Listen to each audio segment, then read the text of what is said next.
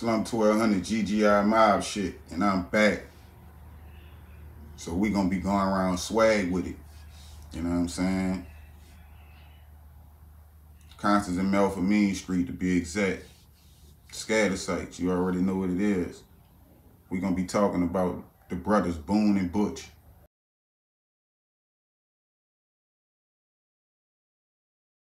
Butch and Boone. So I knew Butch and Boone, you know what I'm saying? I met Butch in school, actually, in Walter L. Corn. We started going to Corn, I met Butch. I would meet Boone years later through another person I was messing with that was from around there, one of the little big dogs, the dude Jesus. So I would wind up meeting Boone them after I did the ep about the spot being where I would meet Boone them before the spot was actually kicked in. I met Boone partner, Jesus, at the apartment complex where I used to be studying the piff at. He used to be coming around there getting piff and shit before he go to school in the morning for lunch, you know what I'm saying, and when he get out of school. So I used to be like, damn, man, what a dude, you know, where young and be at like that. He be coming through here spending bread like that every day. I'm trying to see what he out here doing, you feel me? So one day he come in there, you know what I'm saying? He like, man, I need to leave this blick in the spot. So I'm like, cool. You know what I'm saying? He like, man, I'm gonna come get it after I get out of school. So I'm like, all right, cool. So I'm like, man, why you need a blick to go to school, youngin'? He like, man, I got into it with this dude, you dig? I'm like, who? So he was talking about he had got into it with Whammy, long live Whammy, you know? And he had a little something going on. He was like, Whammy jacked him. So bam. Like once the spot got kicked in, I started going around their well there, you know, just going to hang around there, make me a few dollars and move around, you feel me? So they wound up having a little blick out with Wham one time. This when he had got hit up the second time after the shit with Tim and them. You know what I'm saying? And Zoo wound up some type of way the people got involved and Zoo wound up going on the run. So in this period of time, I wound up, you know, meeting Boone and really getting to know all of them real good because I started hanging around them a little. So when I say, man, Young and them was out there top, they really was out here doing a lot of shit, little niggas, you know what I'm saying?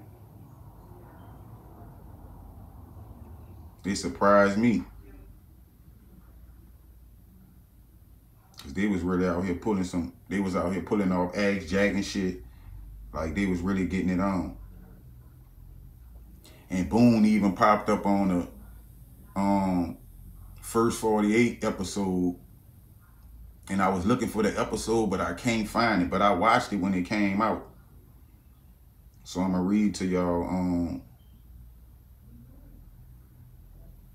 something I found on Butch and Boone. So it said brothers linked to crime were found shot to death. Now 4 men face charges. More than a year after their 2 bodies, Louisiana brothers were found in the backseat of a burning rental car in a rural Crawford County.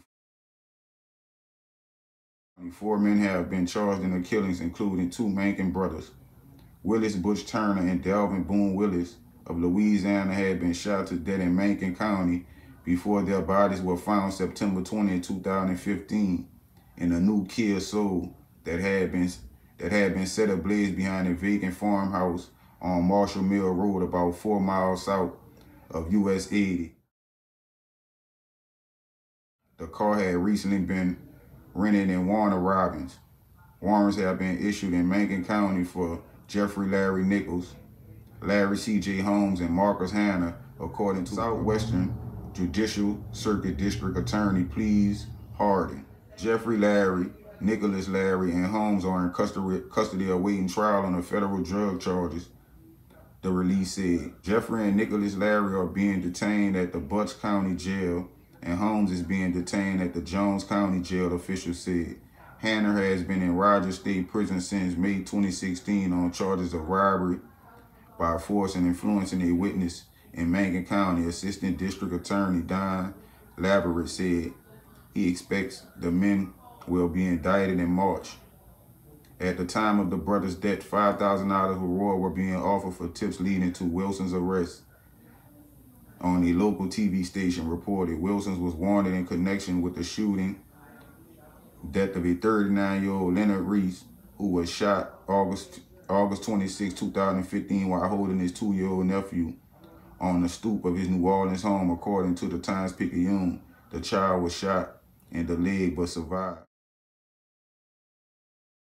A week before the bodies of the brothers were found, Mutuzana police identified Turner and Willis as suspects in a violent stick-up at the mini market in Macon County on September 13, 2015. The gunman had tied the clerk's hands with zip ties and stole the cash and lottery tickets, the police department posted via on its Facebook page. The pair then kidnapped one of the employees and went to the victim's home, where they robbed the clerk's husband of money. Both men also had been linked to other crimes in the area, including an armed robbery in 2012 and at least 3 strong-arm robberies at other businesses, the Post said. Turner also made headlines in New Orleans after he was too doped up to stand for his appearances.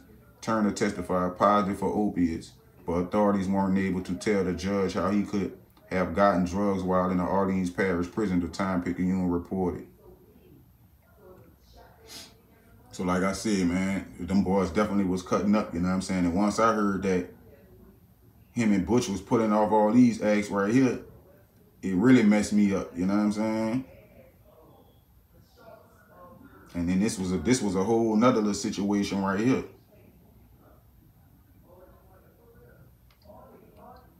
So it's in New Orleans police are looking for 2 men who are considered persons of interest in a connection with a fatal shooting that happened in August. Police are looking for 26-year-old Delvin Boone Wilson and 28-year-old Cedric Sam Stokes, police said.